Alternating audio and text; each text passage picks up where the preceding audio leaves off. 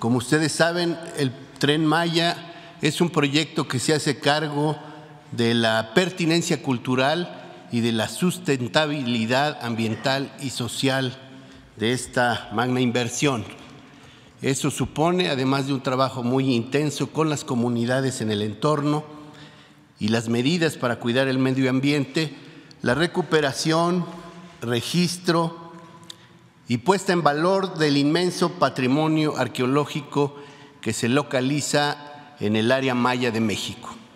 Por lo que hace al tramo 3, que corre de Calquiní hasta Izamal, sabíamos desde un principio que iba a ser uno de los tramos con mayor cantidad de vestigios. Por eso el presidente nos pidió hacer énfasis especial en este tramo, cuya densidad, por lo que hace a materiales arqueológicos, solo es equiparable al tramo 7, en donde ahora nos encontramos haciendo un trabajo de gran importancia. En el tramo 3 quiero felicitar el esfuerzo que han hecho los compañeros arqueólogos, por supuesto también antropólogos físicos y profesionistas en general, que han podido recuperar información de 7,256 estructuras de carácter inmueble, desde cimentaciones, caminos antiguos,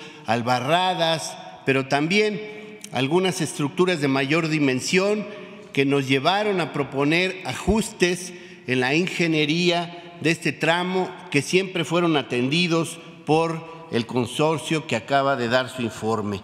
Se localizaron más de 216,000 piezas o tiestos de cerámica que aportan mucha información de las culturas que se desarrollaron en el área. 374 bienes muebles relativamente íntegros, muchos de ellos vasijas con escritura y con bajorrelieves o pintadas, 5 enterramientos humanos y 117 rasgos culturales asociados con el paisaje. Las tareas de campo están concluidas en su totalidad y ahora lo que estamos haciendo es el trabajo de ordenamiento, clasificación, restauración, catalogación y análisis del material. En el programa de mejoramiento de zonas arqueológicas tenemos 7 zonas. 6 de ellas corresponden a la ruta PUC y son Oxquintoc, Cabá, Xlapac, Uxmal, Sayil y Labná. Es una ruta de gran importancia para la comprensión del desenvolvimiento de las culturas mayas del pasado y del presente. Y la otra zona en el norte de la península de Yucatán, cerca de Mérida, es Civichaltún. La que sigue. En el caso de Ruta PUC hemos avanzado mucho en la investigación que corresponde a la zona de Oxquintoc, la que sigue. Y tenemos todo un trabajo de conservación e investigación arqueológica en las zonas de Uxmal, Cabá, Chacmultún, Sayil, Xlapac y Labná. En el caso de Uxmal, ahí se ubicará un centro de atención a visitantes, CATVI, y en el caso de Cabá se instalará el gran museo de sitio de la ruta PUC, la que sigue.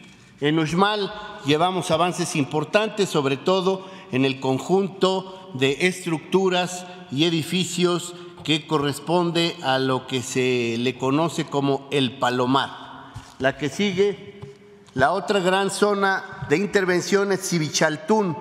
Ahí llevamos avanzado los trabajos de investigación, conservación, consolidación y mantenimiento de estructuras, muy en particular esta que aparece en la imagen, que es el Templo de las 7 Muñecas, muy reconocido por su importancia arqueoastronómica. Y estamos también con avances importantes en la reestructuración del Museo de Sitio de Civichaltún. Para concluir, comentarles que en este tramo hemos tenido hallazgos de mucha relevancia. Quiero destacar estos 3 que se han dado a conocer en conferencias previas: la escultura de este guerrero decapitado en Oxquintoc, la estela dual que se localizó en Uxmal, con la figura de una deidad masculina de un lado y femenina del otro lado. Y muy recientemente en la estación Mérida, que se encuentra en Tella, se localizó una ofrenda con este tipo de vasijas que tienen escritura y bajorrelieves de enorme elegancia. Es cuanto.